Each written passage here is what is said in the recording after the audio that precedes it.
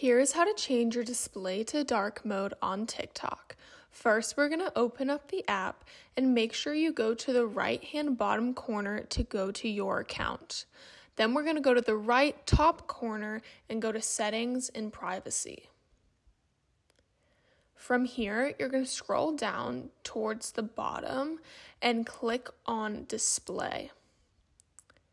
From here, you'll be able to change to dark mode, and if you want, you can switch the thing below that says use device settings so that it will match whatever your phone settings is set to. However, if you decide that you don't want this anymore, you can just turn that off and switch back to light mode. Make sure to like this video and subscribe to this channel for more helpful videos.